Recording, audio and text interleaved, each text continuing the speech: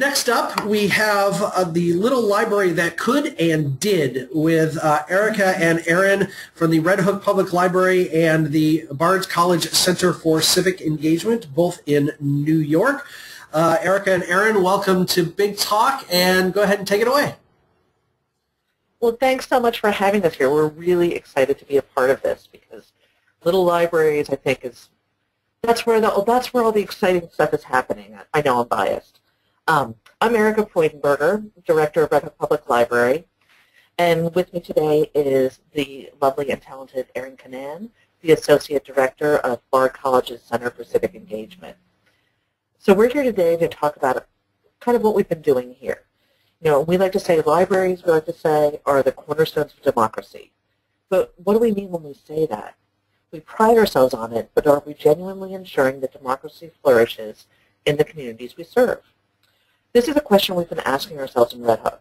We're here to share what we've been doing, what we've learned, and how we're positioning ourselves for the future. Libraries are in a funny position, especially small rural libraries. We are told repeatedly by the outside world that thanks to the internet, we're obsolete. No one needs to go to a library to access information anymore, right? Yet our experience tells another story. I'm sure many of you can relate. We're busier than ever with new demands on our services. We're left scrambling not just to meet the traditional needs of our community, but to continually reinvent who we are and what we do. I'm here to tell you, don't worry, be happy, go outside and play. Why?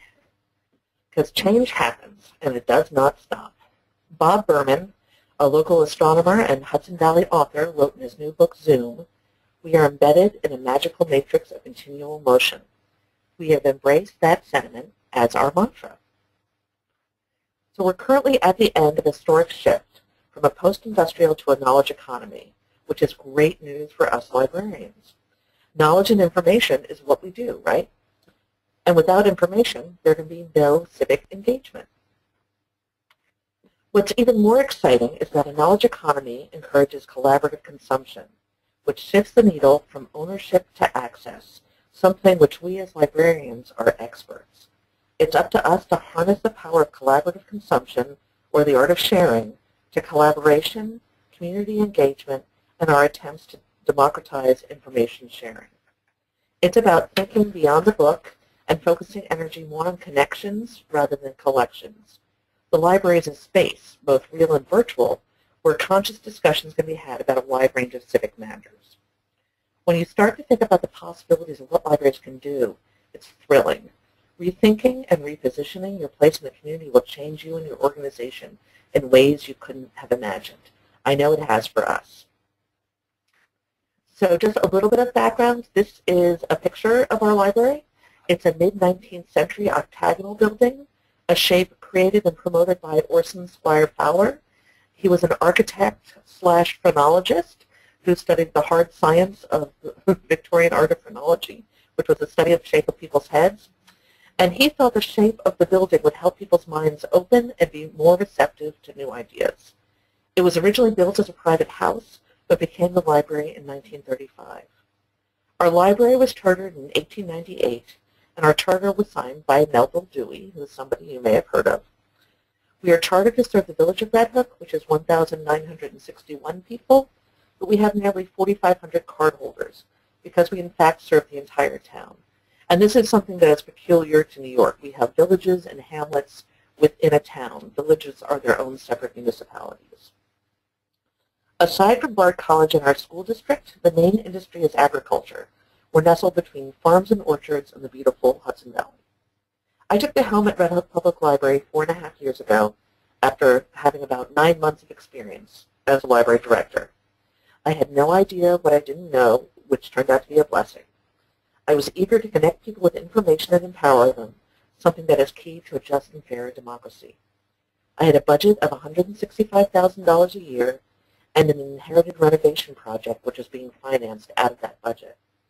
I had a board of trustees that was willing to advocate for and support 2 major budget referendums that eventually led to an increase in our budget of 94%.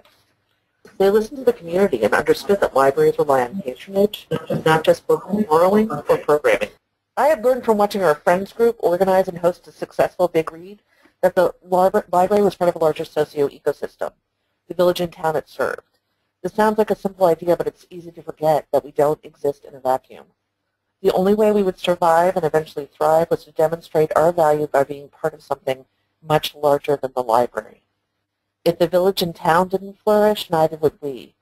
It wasn't so much about communicating our value as it was being valuable. It meant that I had to leave the safety of our 8 walls and venture out. The president of the board took me out and introduced me to various community groups, and at the Chamber of Commerce I heard an announcement about this group that had hooked together, a monthly meeting of locals that included folks I thought I should get to know. I emailed the organizer with a request to come to the meeting. And this is where my complete and utter obliviousness worked in my favor. I felt I needed to be at the table, and so I reached out to the organizer. I think too often we wait for an invitation or assume that we're being deliberately excluded when really people don't necessarily know who we are or just didn't think we would be interested in what they were doing. So I just showed up, and I met Erin Kaman and began a great adventure. And now I'm going to let Erin tell you her side of the story. Hi, everybody. This is Erin. Let me tell you a little bit about where I work, because it's a kind of unique place, I think. Bard College is a small liberal arts and sciences college located in upstate New York. It's a little bit older than the library. It was founded in 1860. We sit on a bucolic 600-acre campus right on the Hudson River that you can see there in the background. We're sort of located in the middle of nowhere. We're not in town either village. We've been chronically under-resourced from the get-go. We really don't have any endowment to speak of, and recently our Moody's rating was downgraded. This is our college president, who is both a president and a conductor for a number of symphony orchestras. He was at one time known for being the youngest president in the country, and now he's known as being one of the longest standing, and was recently featured in the New Yorker about his career. Our students are artistic. They're super smart, they're hypercritical and intellectual. They're former geeks turned hipsters. They did piercings and tattoos before it was cool, and they have very liberal, sometimes radical notions. A real Occupy Wall Street crowd, and it's plopped right down here in upstate New York. We call it a little bit of Brooklyn. So there's always been in our community room for tension around the differences between our rural background and the college. I arrived in 1995 when we had just over 1,000 students. Now, in 2015, we have close to 2,000, and we have over 10 national and international degree granting partnerships. And these are the different places where Bard has degree granting programs. We have both high school early college programs in New York City, Newark, New Orleans. A new one started in Cleveland and another starting in Baltimore. And we have the largest degree granting prison education program in the country, all from upstate New York. With this growth, we have asked ourselves, what are the college's responsibilities to our surrounding communities, locally here in the Hudson Valley, and also local to our other institutional partners in places like New York City, Kyrgyzstan, and Palestine. So this is where we are in the United States. So these questions are not unlike the questions libraries are asking.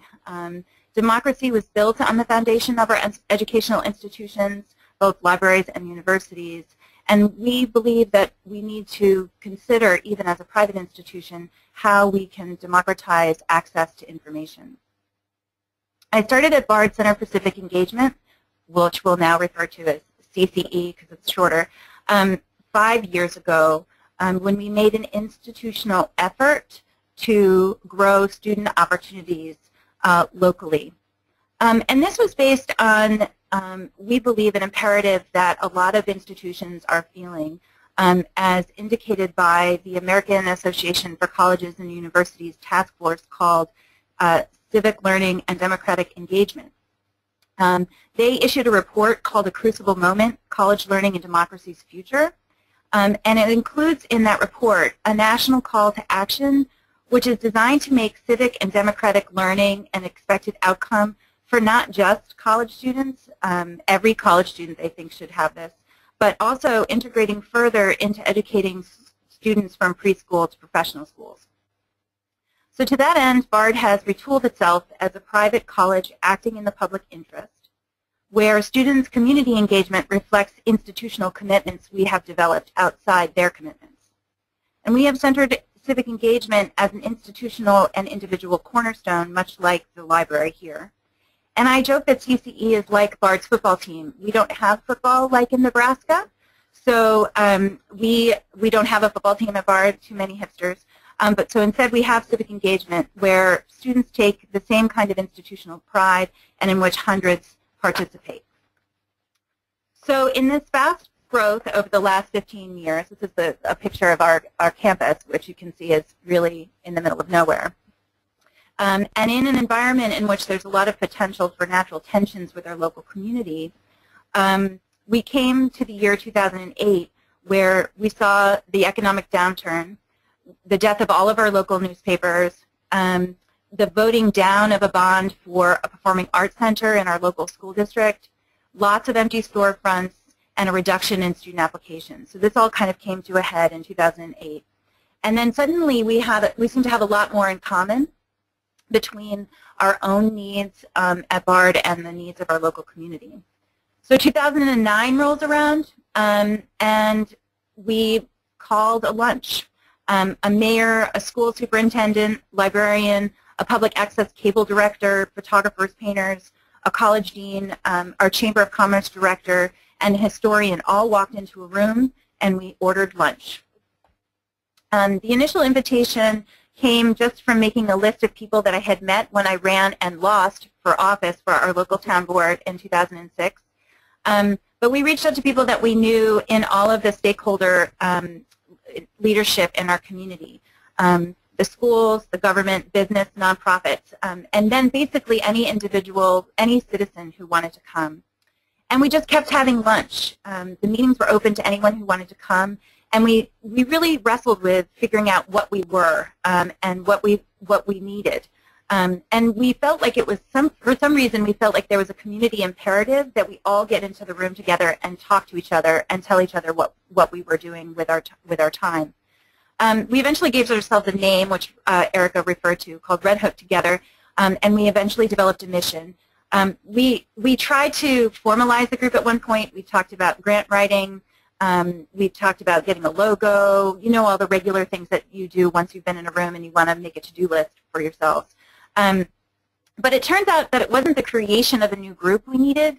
It was really finding our intersections, the points of connections that represented places of growth for our organizations. And then it also represented for us the importance of information sharing and developing this collective knowledge base, not just about books, but about what kinds of resources were available in our communities and how we could access them and help the community access them.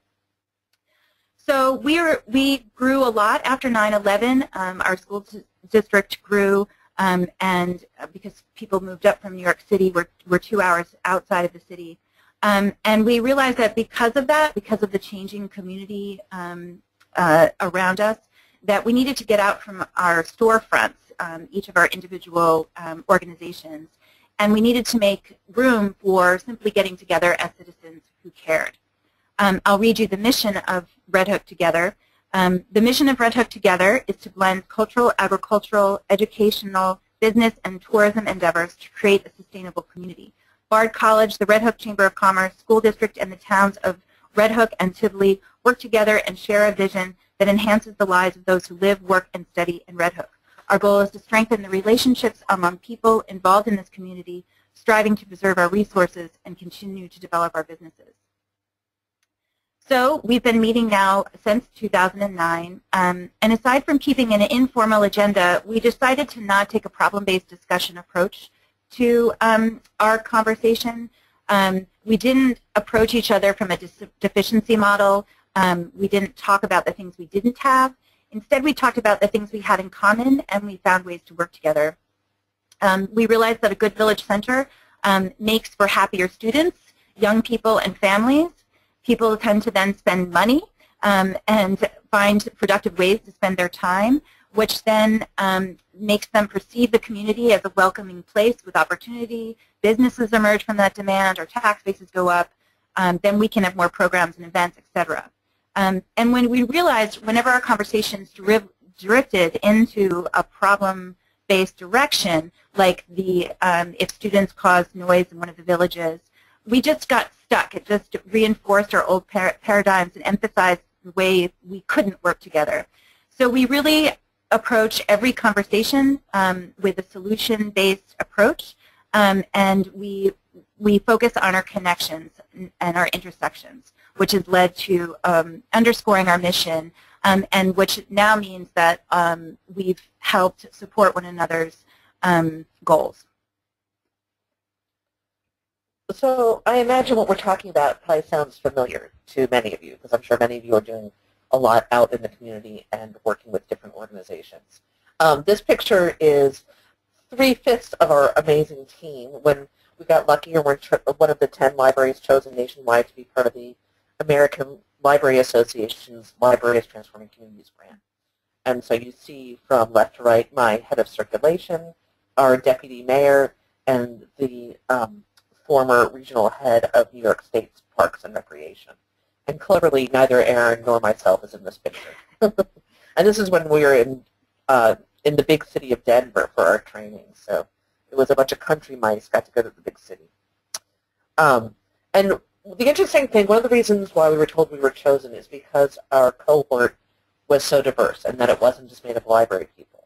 And the reason why it wasn't just made of library people was in fact because of a necessity, because of a limitation that we had. And limitations are often tremendous gifts. There's no way I could have pulled 5 people from the library. The library would have closed down to do this.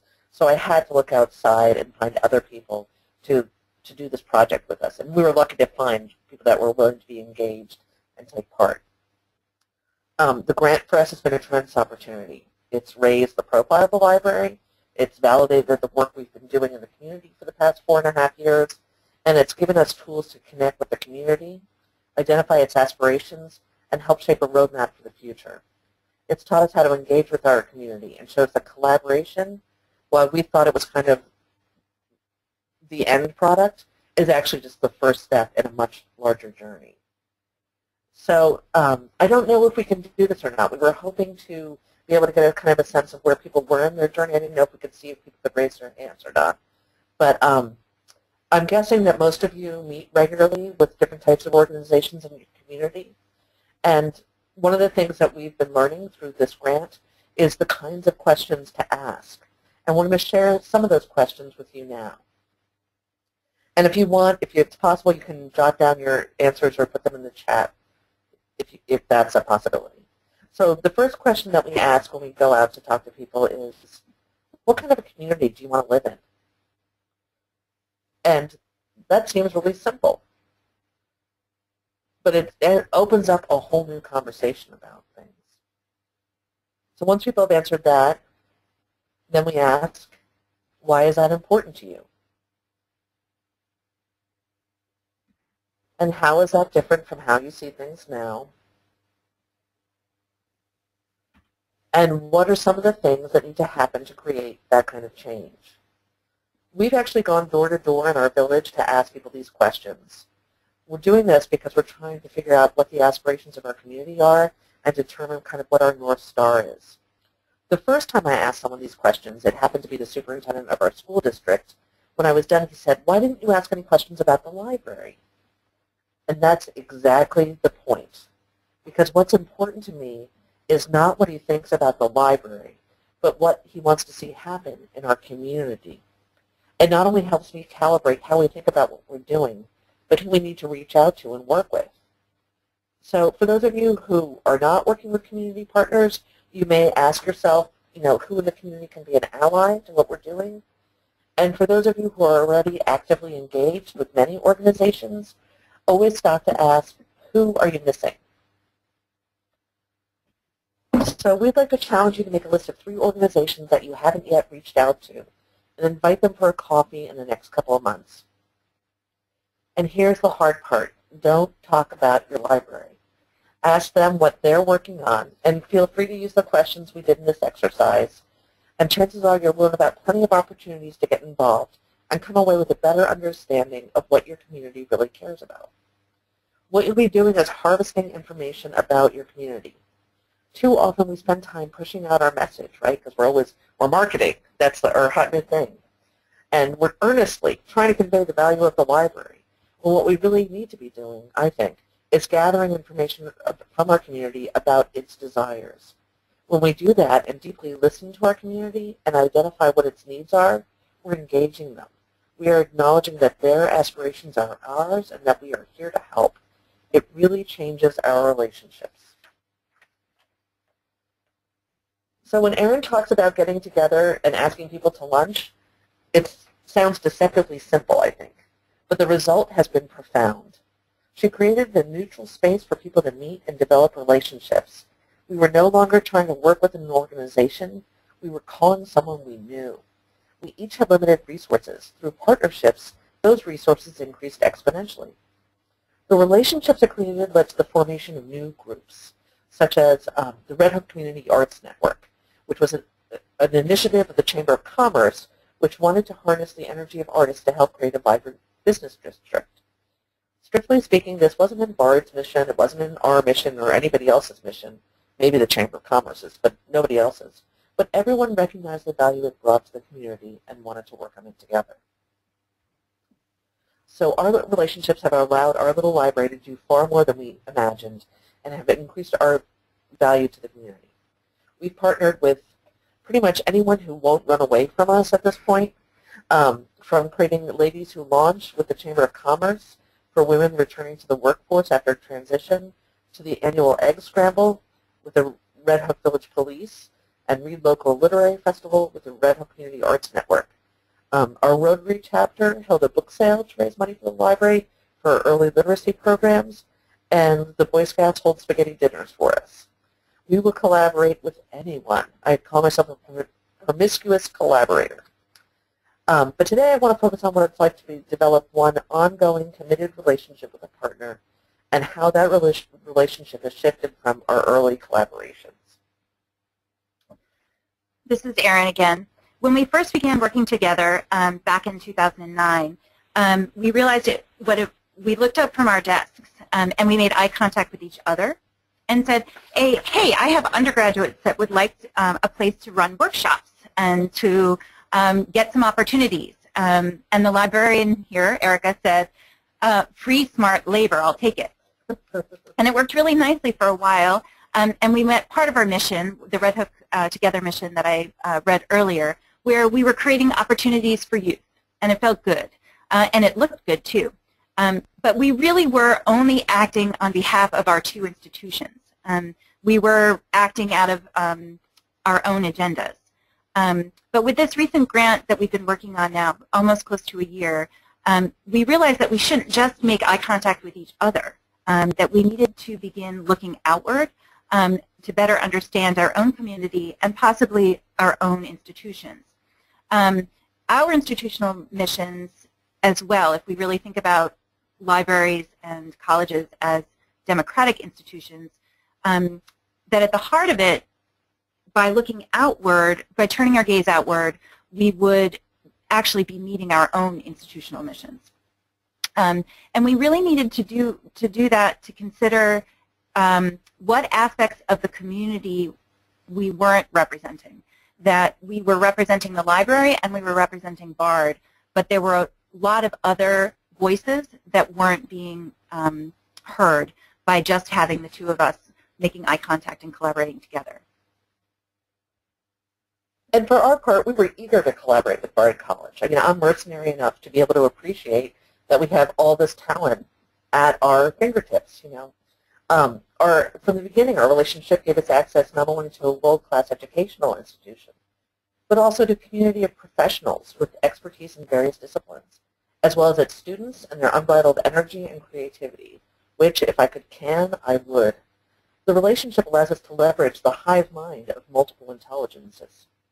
In the past 4 years, we've worked with Bard College to develop a robotics and coding workshop, a volunteer fair, the Big Read, The local Red Hook Festival had a host of science-based programs for kids, thanks to their citizen science program.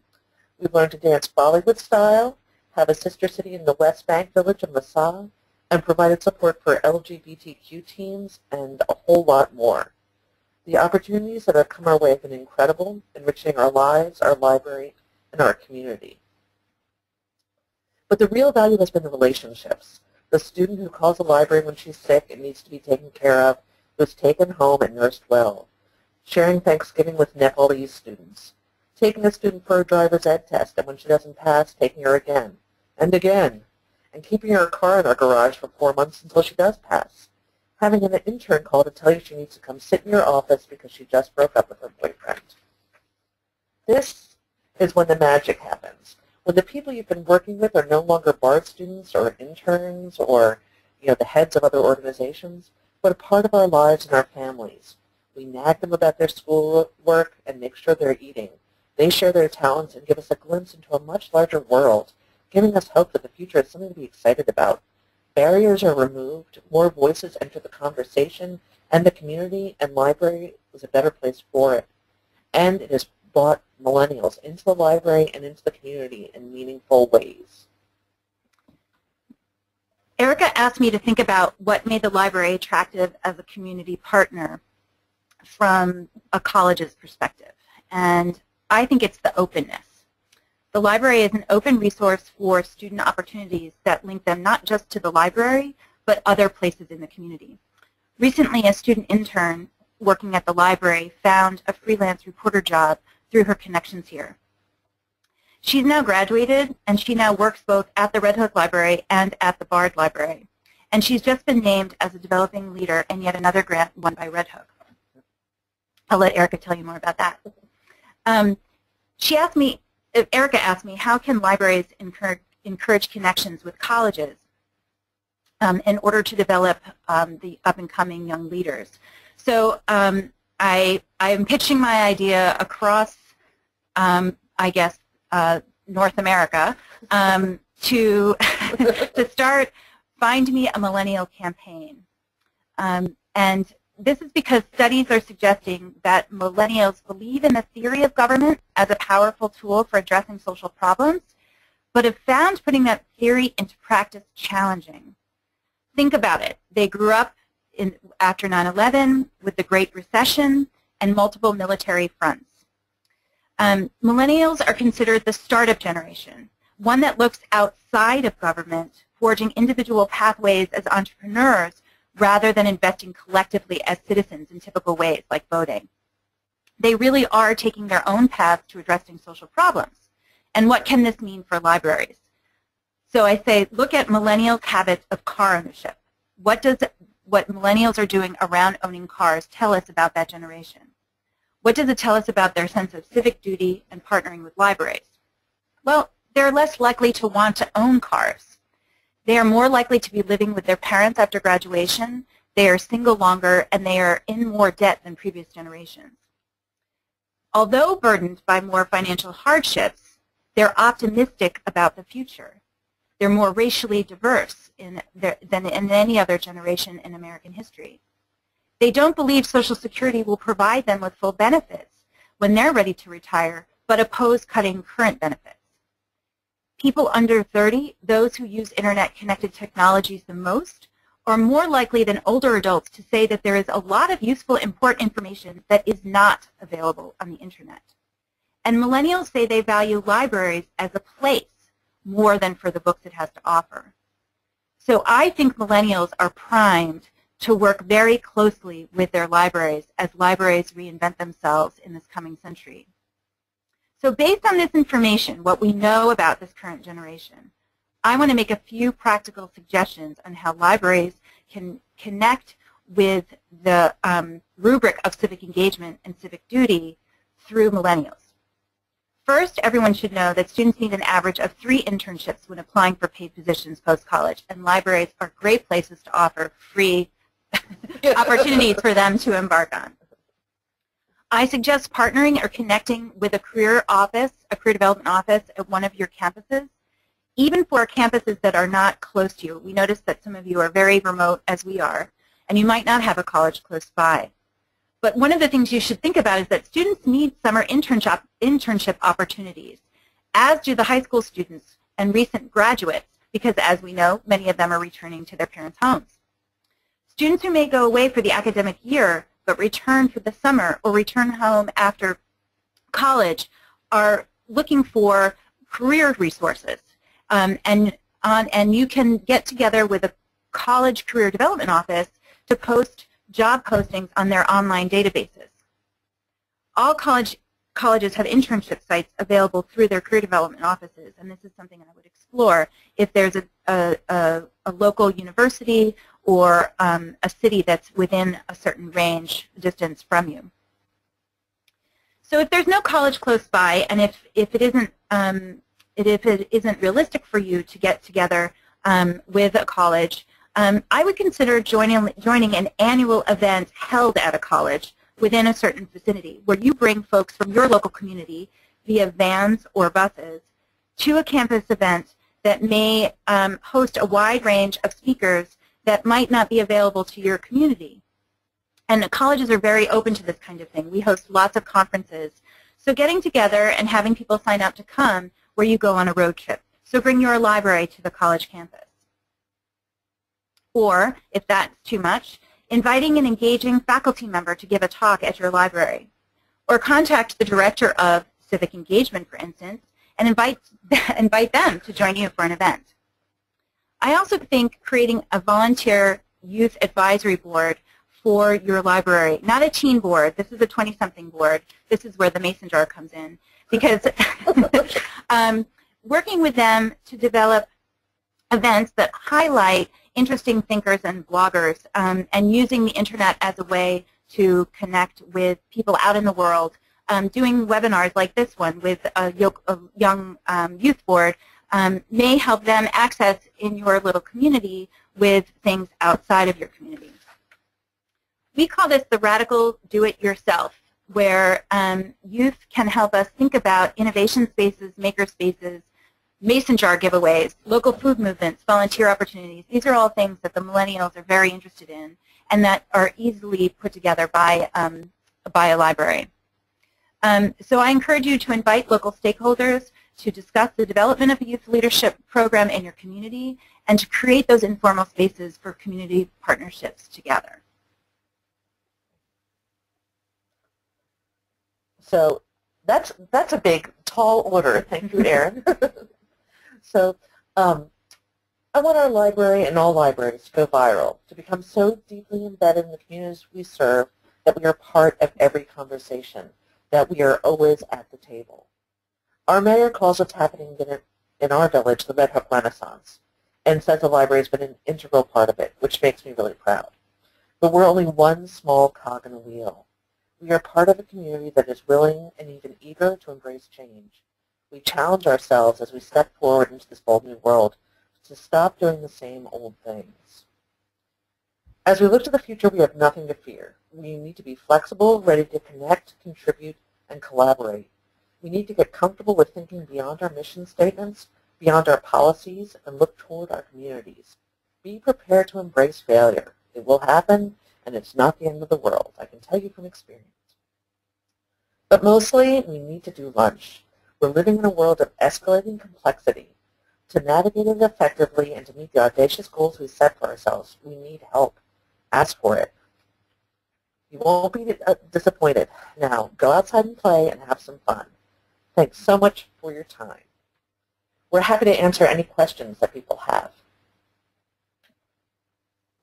Great. Well, thank you for that. Just want to remind everybody that if you have any questions or comments, feel free to type them into the Q&A section of the GoToWebinar interface or submit them via Twitter. I got to say, watching Twitter here, getting a lot of good comments, and I think I will say that the one thing I've learned from this, and you know, correct me if I got it wrong, is to be promiscuous and partner with anybody that won't run away from you. I'm glad that message came through last year.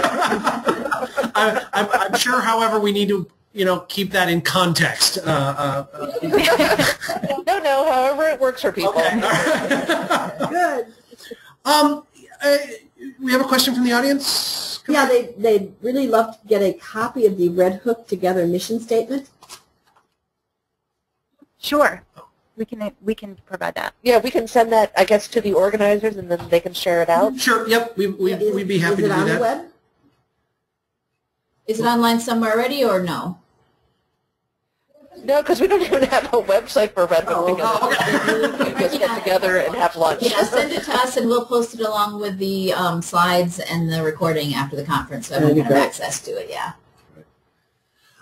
Could you elaborate a little more? We've gotten some Twitter comments, or at least mentions of the 20-something advisory group. Can you elaborate a little bit on what it is they do for you? So what we're suggesting to the libraries is to think about reaching out to, depending on where you are, you can either invite young 20-somethings who are in the community that maybe have returned to the community, have just recently moved to the community, or are still at a college if you're near a college. To think about ways to create innovative spaces within the library or outside of the library. So where they would get together to discuss targeting specifically youth patronage, whether it's through making recommendations on how to or who to invite to maybe give a talk. What kinds of resources should be available through the library, either online or in the actual library.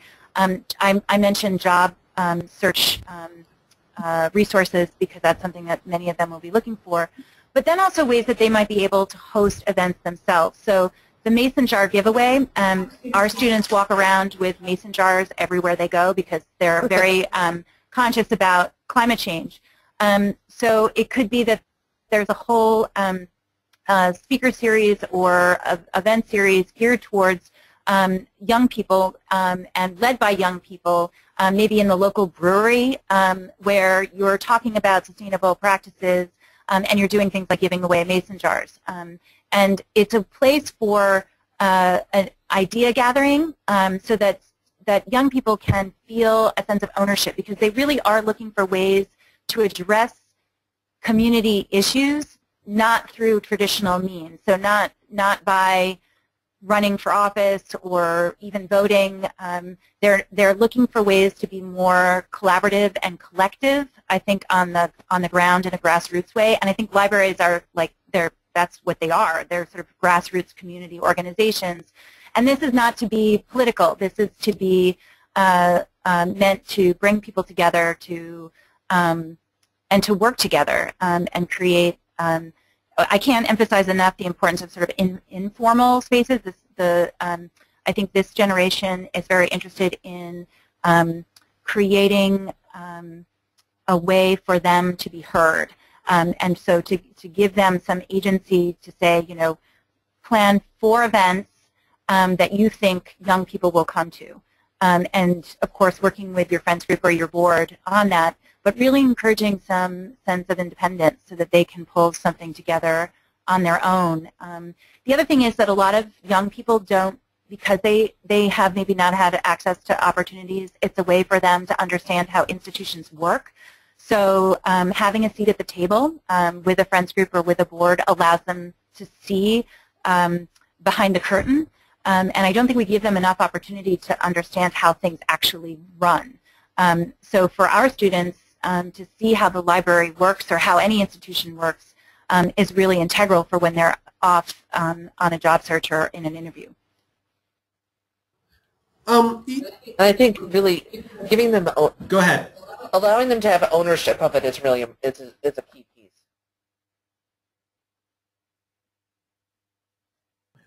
Great.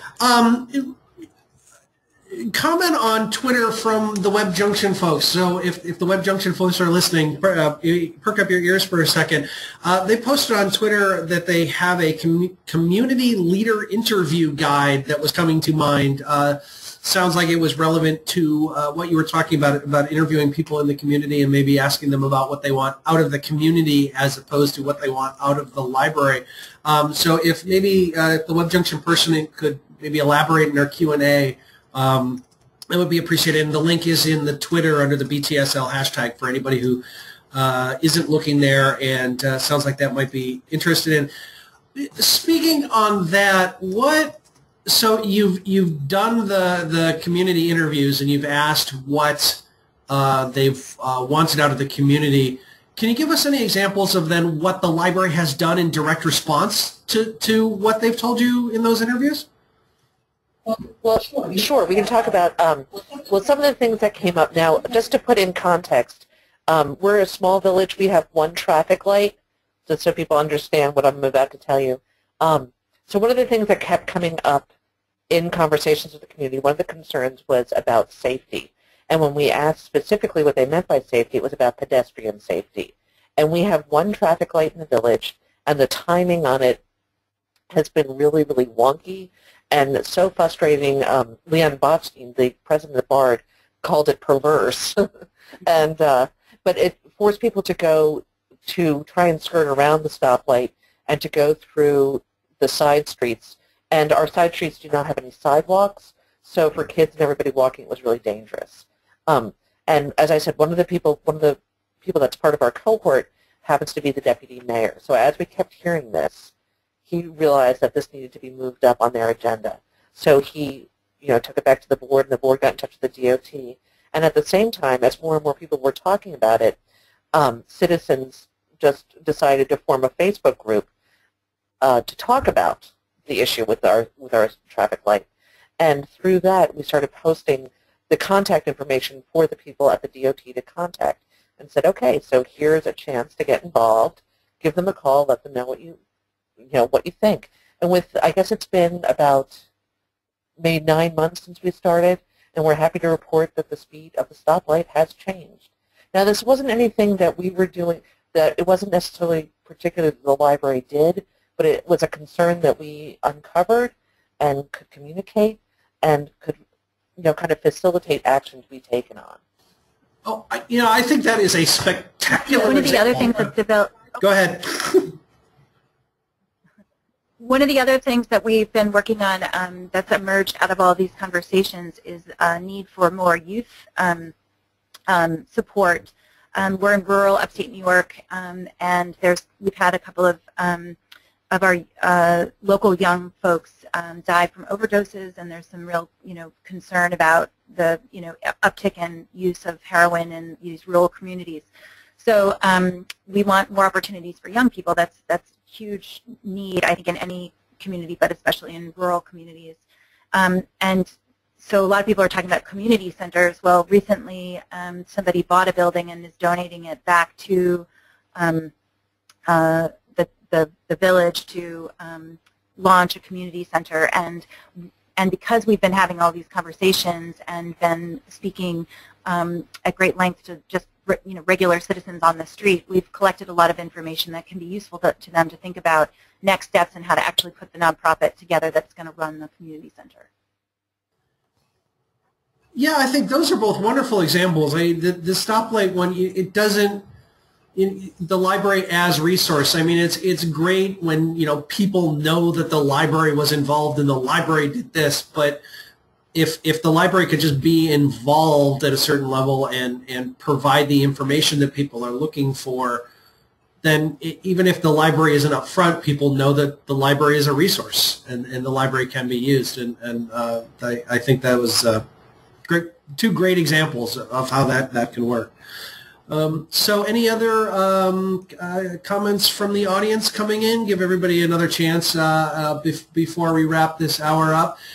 If people have questions beyond today, how might they be able to get a hold of you? Oh, you know what? And I didn't think to do this, but well, here's our references, but we did not include our contact information.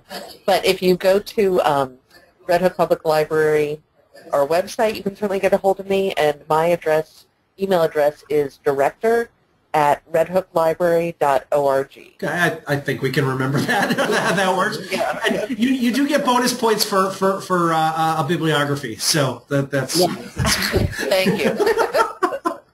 So if there's nothing else coming in from the audience, I'm getting headwaves here at this end. We'd like to thank you for participating this year. That was a wonderful presentation, a lot of good ideas, and I think definitely from the comments I'm seeing in Twitter, you got a lot of people thinking about this and looking at things different ways. So thank you once again. Well, thanks so much for having us. Thank you. You're very welcome. Opportunity.